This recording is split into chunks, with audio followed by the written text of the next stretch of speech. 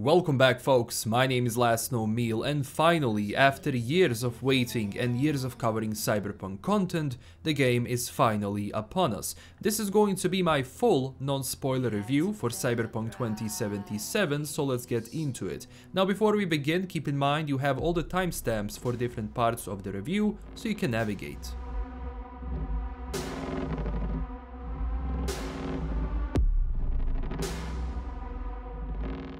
So I had an amazing chance to play Cyberpunk 2077 a few days before it came out, and so far I have about 60 hours into the game, and even with that number I still haven't experienced everything this game has to offer.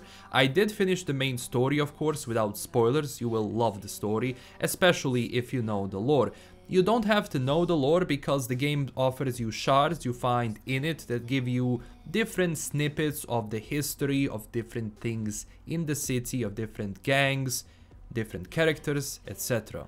But knowing lore is recommended because it will enhance your experience even more, especially if you recognize names, events, mega corporations. It's extremely useful. Now, I want to talk about character creation, even though I want to avoid showing you all of the creator because I want you to experience that properly for the first time. Overall, I was happy with the amount of options that the creator has to offer. Keep in mind, it doesn't have sliders in a sense where you can mold your character like in Dark Souls, but more like options. Luckily, there are many so you can make your character stand out, and yes, no worries, there are 18+ options and, you know, choices you can make. Besides the usual facial features, the game also gives you new irises you can have, different or no augmentation on your face. Besides that, there is a fair amount of hairstyles and beards, and what's more important is that they look cool, so everyone can find something they generally like. The game itself puts you in the shoes of V, a mercenary in Night City, and when they said that your decisions matter and that you are V, you are playing yourself, they mean it. There are so many options as you do a mission where you can just take a step back and say, why don't I try this? And in most cases, your own way of solving things does help. And the game does offer you many ways to play any characters you want to play. So if you want to be good, be good. If you want to be bad, well, be bad or evil in that sense. Besides the main story, the game offers you side missions as gigs where you can go and pull off a contract or a job which is going to give you experience, loot, and street cred. And besides those gigs, you also have activities on the map like clearing out enemies, hacking data, extracting people from danger, getting certain intel, or just stopping crime activity. So my playthrough was a mix of both, doing main missions and side activities. Of course, I had to finish the story for the review, but when I started my, well, second character, I went for everything on the map, everything the game has to offer. And no, I still haven't really experienced everything, and I believe I won't for a very long time just to the scope of the game, because this game is huge when you look at the city itself. I also primarily played as a street kid on hard difficulty. There is also a hardest difficulty you can choose, but I saved that for later playthroughs. I did finish the intro of both Nomad and Corporate as well, and overall I'm happy with what I had seen in that. The game retains the same level of quality writing The Witcher 3 had, and also it retains the same level of quality through the entire game. You will experience all emotions in Night City, and story-wise, this game has a breathtaking one. Characters are just amazing. Jolly makes them even more alive due to their facial gestures, and writing is phenomenal, so on that front, this is exactly what you expect from CDPR. All the twists and turns and everything, it is extremely well done. Now let's move away from potentially spoiler territory and talk about Night City. From the first moment I left my mega building in Watson, it was a truly insane sight to look at the city for the first time. The sheer scope of verticality and size of buildings around you is a different experience. Walking through the streets and different districts, I found myself just looking at scenery around me. There is so much detail in this world that personally, after playing games since I was a little baby, I had never seen something of that scope and size. As you are moving through different areas, you will see everything, from rundown buildings and homeless people to beautiful parks that feel alive, the bustling neon-covered streets where people are trying to get home or just get by. Going from one area on foot to another was like exploring a real, actual city. And all of this is enhanced by the insane level of sound quality. You hear it all. People talking in the distance, cars in the background, AVs flying above your head, police alerts through the city, ads playing music and talking about various products, and constant advertising makes this an insane experience if you are playing on a headset, which is something I definitely recommend.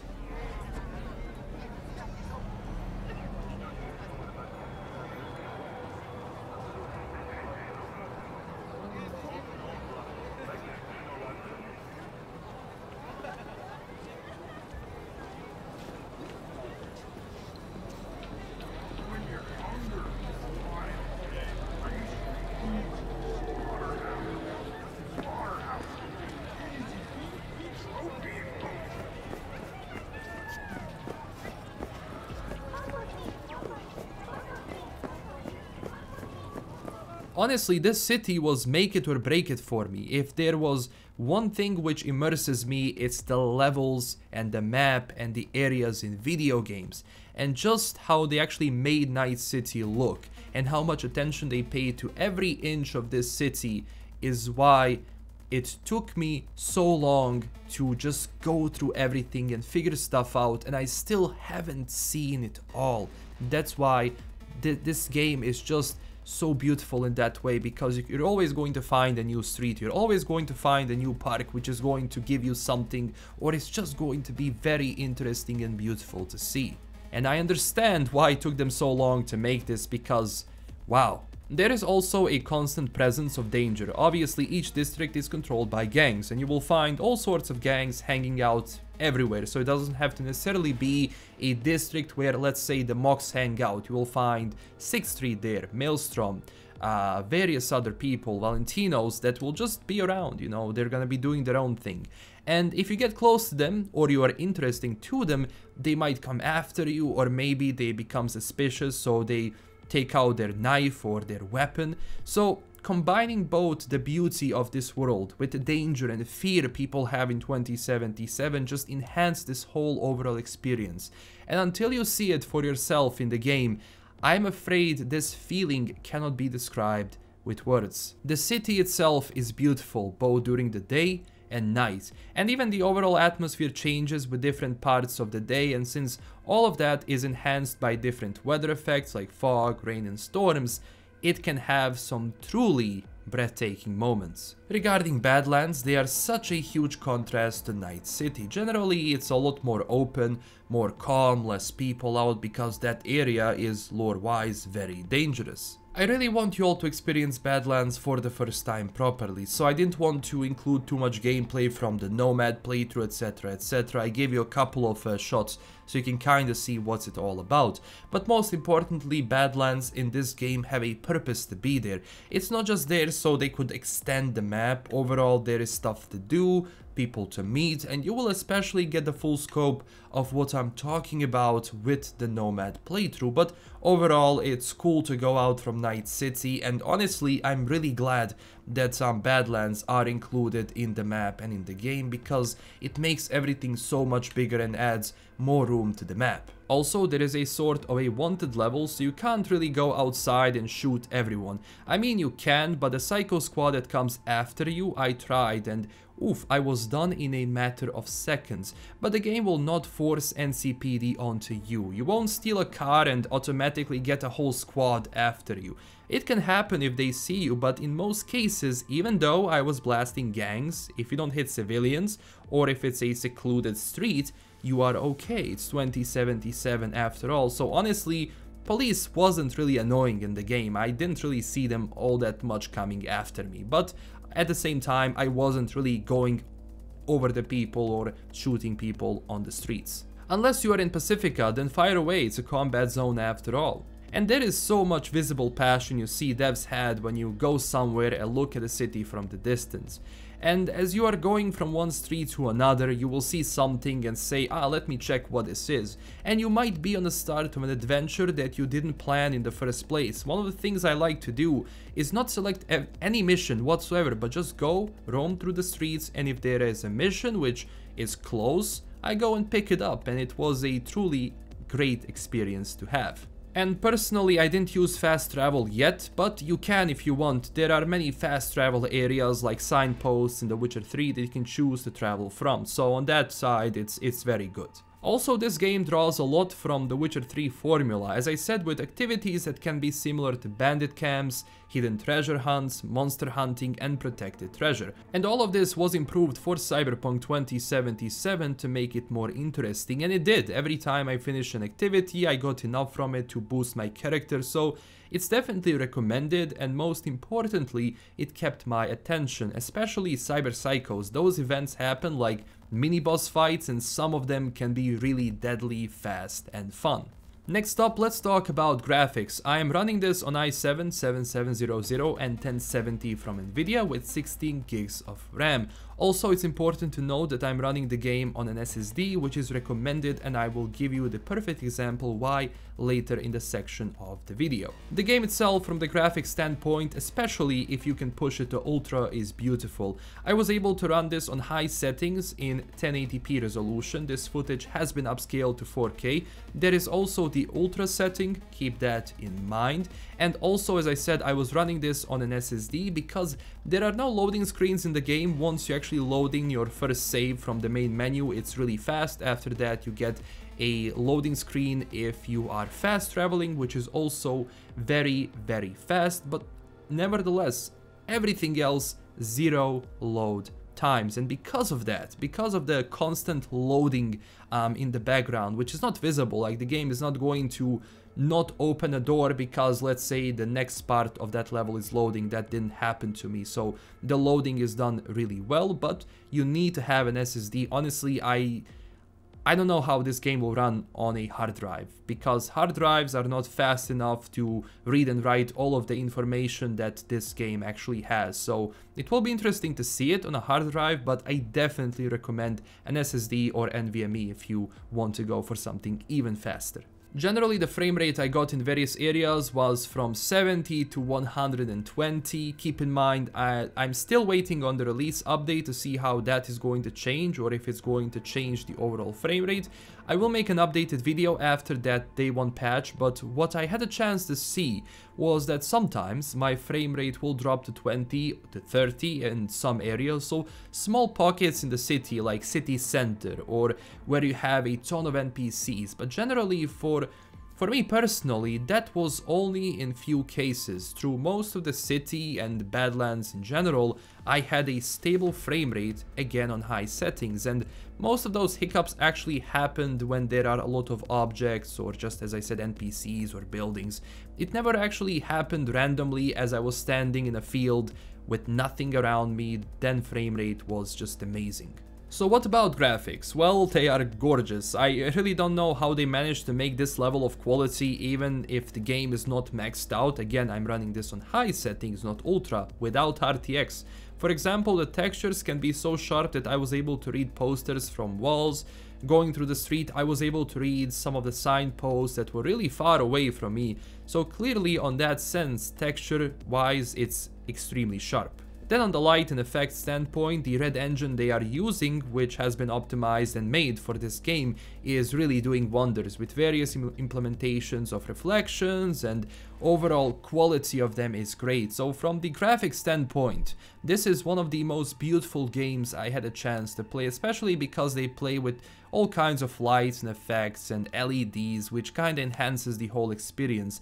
But that's mostly like that because devs really wanted it to stand out. So the quality of items on the ground, then the quality of textures on the weapons and detail and clothing was absolutely fantastic, and they outdid themselves with that. Now, as I said, I do get those FPS hiccups sometimes. We shall see how that will be optimized on release. But again, those FPS hiccups never bothered me during gameplay. I didn't lose because I had low FPS in a scene. Also, in the graphic settings, you will have enough options to calibrate everything to get the max frame rate you can with your machine. So from the standpoint of settings and the amount of options you have, I was happy, and I didn't even have to restart the game in most cases. And as you play around with settings, you just change the settings and resume the game. That's it. Now let's talk about gunplay and hacking. I will of course talk about melee combat after this, but first, the guns. In Cyberpunk 2077, you can wield different types of ranged weapons like pistols, assault rifles, submachine guns, shotguns, snipers, and much more. You can find the weapons on the map in various containers, loot the weapons from enemies you flatline, or buy weapons in the stores. Same comes with clothing you can get from enemies. Not everything, but some items, yeah. Different weapons offer you different damage, different effects like more ricocheting bullets off walls to shoot enemies in cover. Also, some weapons penetrate walls and obstacles. They also have different attack speed, overall damage, bleed damage, and much more. And overall gunplay surprised me because it exceeded my initial expectations. You know, what we saw from the gameplay trailer, how generally weapons feel, but once you actually start using them, it's a whole different experience. Every bullet I shot, every move I made in combat was polished. It was fluid and the game mechanics never got in my way, especially how the weapon moves when you go around cover or when you go around obstacles. That was really cool and really well done. So I was able to move, shoot, change weapons with ease, and even though weapons feel heavy, they shoot really well. I never experienced that bullets goes in a random direction, so all of my shots went straight into the target. And if I miss something, I miss something. It's not like RPG stat came into place and made me miss, but it is important if you want to increase your skill, and we will talk more about that, because increasing your shooting skill does actually make everything much more polished, because you increase your proficiency with weapons, so you are aiming faster down the sight, you can reload faster, etc, etc. Animations of weapons were done really well. There is so much detail on them, like small parts of the weapon that actually move and are animated. So both recoil and animation reload have the same quality, like I picked up an FPS game, a good one. And it's been a while since I had seen gunplay this good in an RPG game, which is not primarily focusing on that, you know, first-person shooter. But I'm happy that it's good, because I always like to go back to it and just shoot stuff, even though I wanted a more stealthy playthrough. But gunplay is really satisfying, and it was one of my primary fears I had for the game, so I am glad it was all good in the end. Here is also how a few weapons actually sound in the game, also with reload animation. Keep in mind you have 3 weapon slots, but mid-combat you can change weapons, so that's not a problem.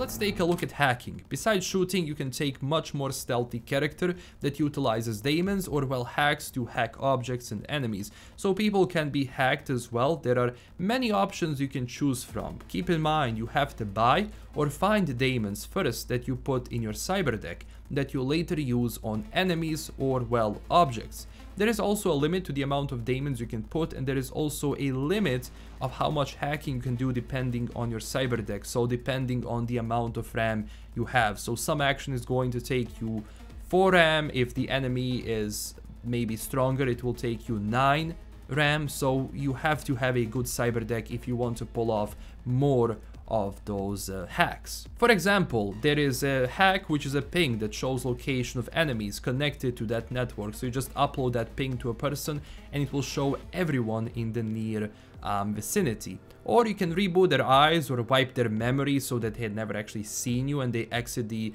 combat stance. There are a lot of options regarding that, so on that front I was happy. If you're going for a full Netrunner playthrough, you will have a lot to choose from. When it comes to objects, you can utilize hacks on various devices that will distract enemies or even overload that object. It will explode if enemies get close to investigate. You can also take controls of cameras, open up different doors through quick hacks, but you can even connect to the entire network of the place, and once you hack that, you have more options there that gives you access to open up doors or shut down cameras with ease, where you don't have to actually spend that much RAM because you already breached certain level of security. Now, hacking is not only for stealth, because this game has a fluid class system I will talk about, but you can be a mix of everything, both solo and netrunner. If you want to go for a melee build with huge armor, you can do that as well, so that's up to you and your decisions. So what I did is I assaulted the base, let's say, head on. But I also use demons to damage enemies as I'm running towards them. So once you activate the scan mode, you can move around freely, so that's not going to be a problem. So I reboot their Kiroshi so they cannot shoot properly.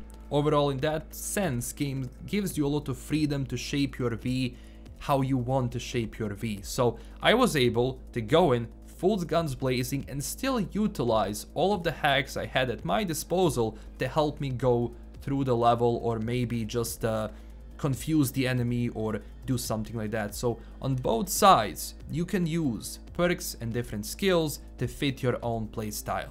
Now, what about melee and hand-to-hand combat? Well, when it comes to melee, you can choose from various things like katanas, tantos, knives, baseball bats, a wrench, etc, etc.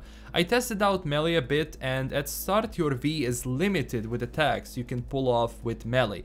It wasn't bad at all. I wouldn't have a problem to go for a full melee playthrough, because what I had a chance to see, it felt nice. Mostly because takedown animations are cool, but overall there is depth in melee, but nothing too grand. But it's still enough to keep you interested in that playstyle if you want. And I was playing on mouse and keyboard, so I didn't have people go on various sides when I was punching someone, or had my V slashing a blade in a different direction. Maybe it happens on a console, or well, with the controller.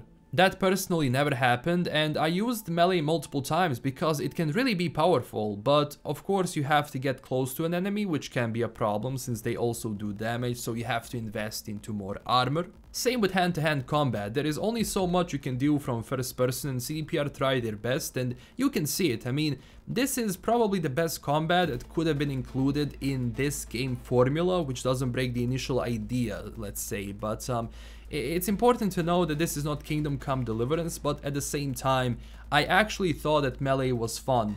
And it's not just the spamming left mouse button, because there is a strong and a light attack, or well, faster attack. You can block with both melee and hand-to-hand. Also, you can counter attacks, which, you know, follow up with your own attack, and just spamming left mouse button or just one attack against stronger enemies is not going to work. So don't think that melee is going to be easy just because you clicked left mouse button. Sometimes enemies can really make you hurt if you just do that. Keep in mind, you also have crafting, so you get materials from things you find, like junk, or disassemble weapons or clothes you have to get, you know, those materials and junks that you can actually use on crafting. This option allows you to craft everything you have blueprint for, and also upgrade your existing equipment with those materials. Of course, if you want to craft the good stuff, you have to invest in technical skills, otherwise you will be kinda limited, or well, crafting will be a lot more difficult. But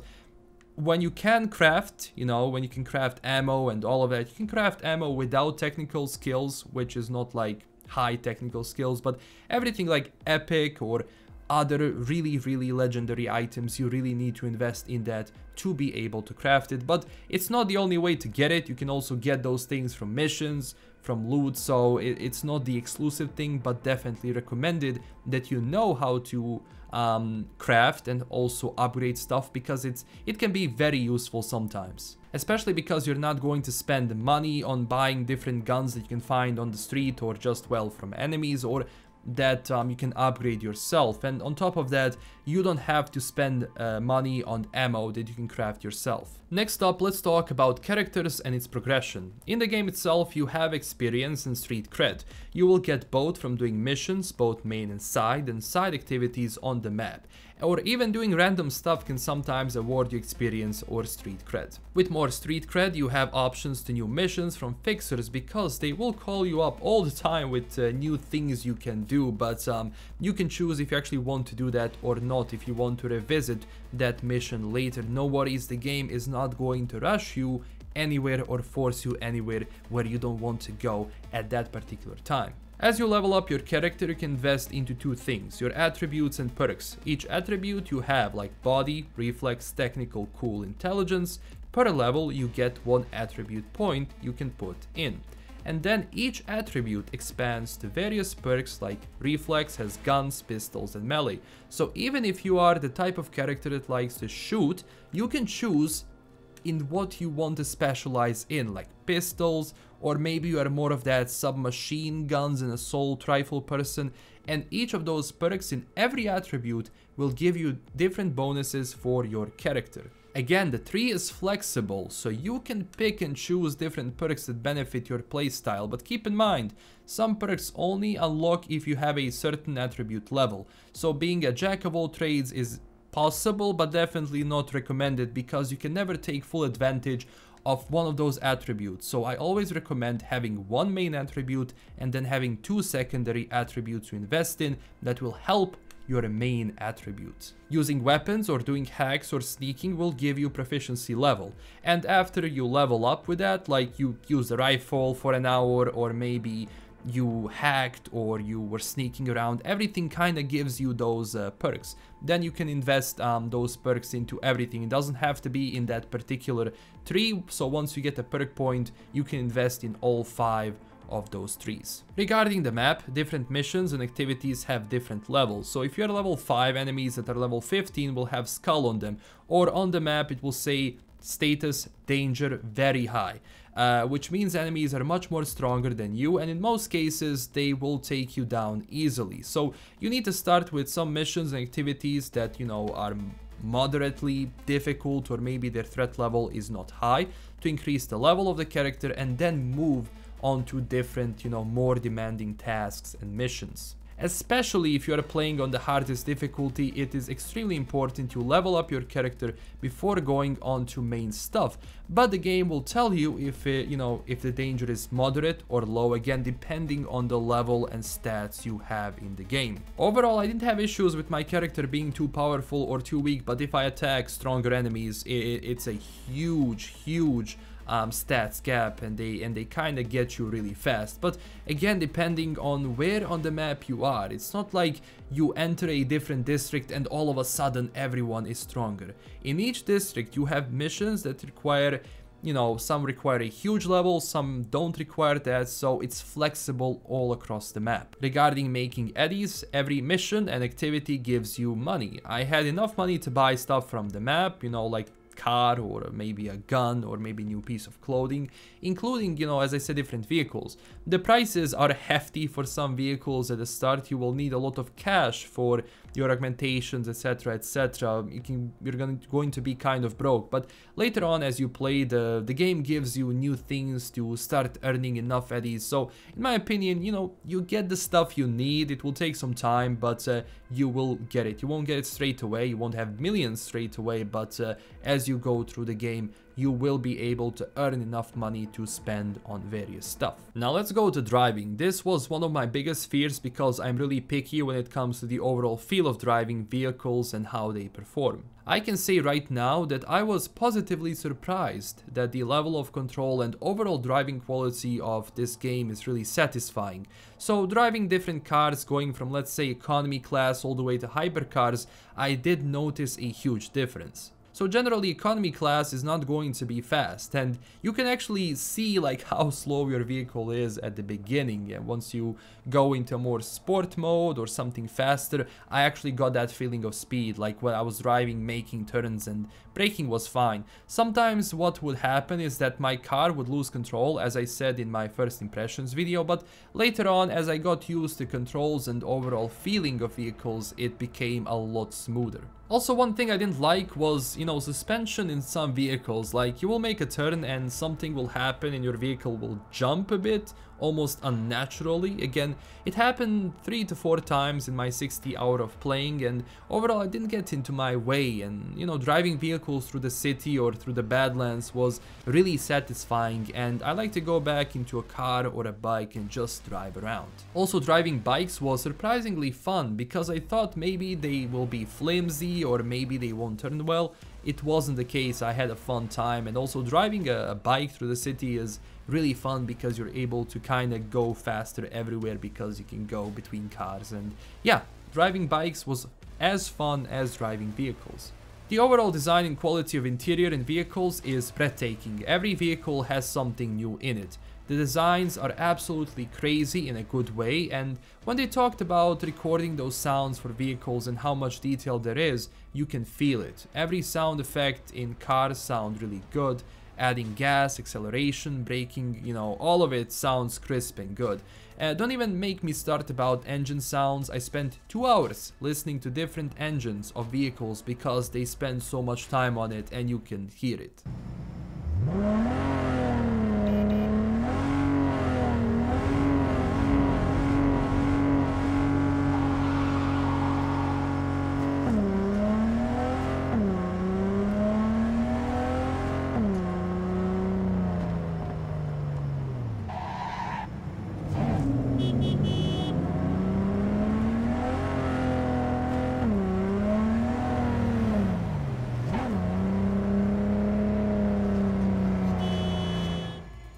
Combine both visual and audio side, when the overall driving mechanics are on a very decent level. It's not Forza, but it's getting there. If you played Watch Dogs, you know I don't like that driving, so this is completely opposite. Also, if you ram into a vehicle, it won't be a huge problem because cars won't stop immediately. It won't be like bad physics, so physics wise on that side is okay. I didn't have a problem with it personally, even though sometimes what can happen is that I'm going to hit a vehicle and the vehicle is just going to kind of fly away a bit, which was a bit unnatural, but you know, it didn't happen too often. Also, you have a huge selection of bikes and cars. What is important is that they perform differently. So in every vehicle I got into, I felt like it had different acceleration, overall start, and sounds were different. So in that sense, driving is fun because it's not the same with every vehicle.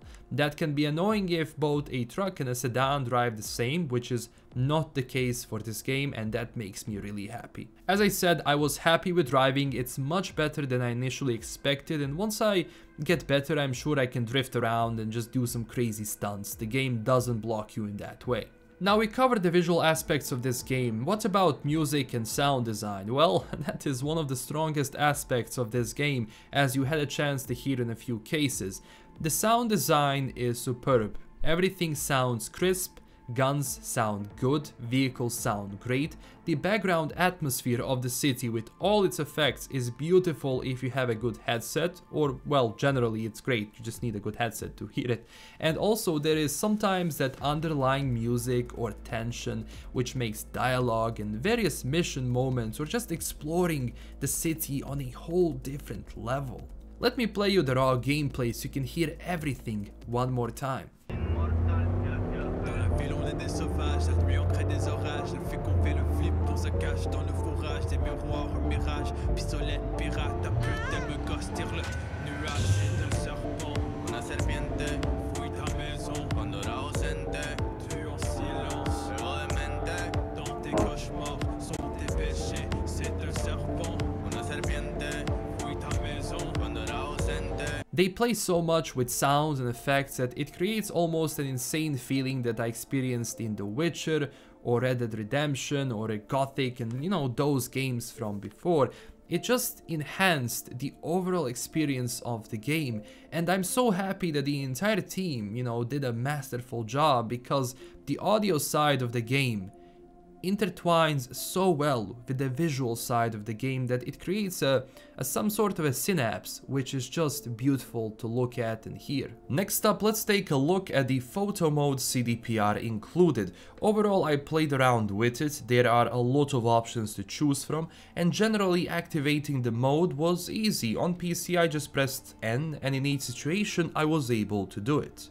Besides the usual setting like exposure, contrast, etc., there are also many poses, effects, stickers, different facial animations you can do to really make your image stand out. And I definitely do recommend that you go into this because I personally did not expect that a CDPR would include a photo mode this deep, but let's face it, this is great because it's free marketing, but also people have a new tool at their disposal, and you can expect a lot of images from me once this game is out. And as I said, I really suggest you play around with this, and I can't wait to see all of the different Vs from the community. There is also radio you can listen to in the car, or various radios that are placed around. You know, the music is just awesome. There is also a radio and a TV in your apartment that you can watch. There are also a lot of tracks in the game. I believe they said around 150, so the selection is huge. All of them fit into the universe, and there are so many genres going from R&B, hip-hop, rock, metal, whatever. And the way it all starts, once you get into a car, it makes you look cool. It gives you that feeling like you are in a Blade Runner or in that film Drive. There is something for everyone, and I'm sure all of you will be scrolling through the radio, so again, on that front, they just did an amazing job on just creating different tracks that fit the universe, and also selecting people who are going to make those tracks or well collaborate on those tracks. So I went through everything I liked about the game. What about the things I didn't like? Well, first off, you need to know what I knew, what I was getting into. So I wasn't expecting the second coming of Christ, but I expected a good game. The game I got was exactly how I imagined it, which is good. And all of my, well, criticism can be about bugs and glitches. Personally, I never had my game crash, or I had game-breaking bug where I had to reload something because it didn't want to load, or it got glitched, or maybe it ruined my playthrough.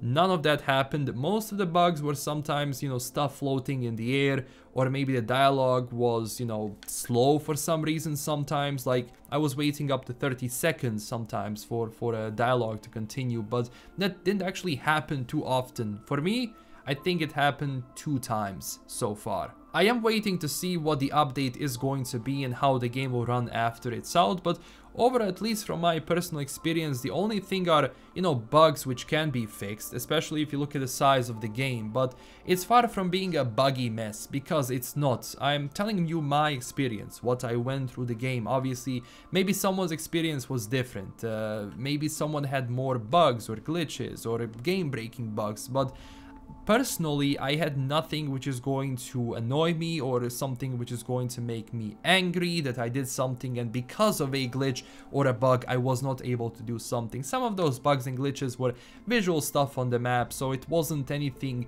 too crazy or something which bothered me throughout my playthrough. Most of the time I just roamed around and did stuff in the game, and I had a lot of fun doing it. As I said, the only fear I had was about driving and shooting, and in the end that turned out more than I initially thought, so that was good. Also, we shall see how those FPS hiccups happen, especially once everyone gets to play it. So I will be following your thoughts on how the game runs for you. Don't worry, we will talk about it once the game is out, absolutely. But overall, this is my Cyberpunk 2077 review. I'm happy with what I had seen, and waiting all of these years actually paid out. And honestly, this is shaping to be one of my favorite games I had played in a long time. So of course, I won't score the game, I am not into that. What I told you are my impressions and my experience and, well, overall, my thoughts on the game. And it's up to you to see if this is enough for you to buy or not buy the game.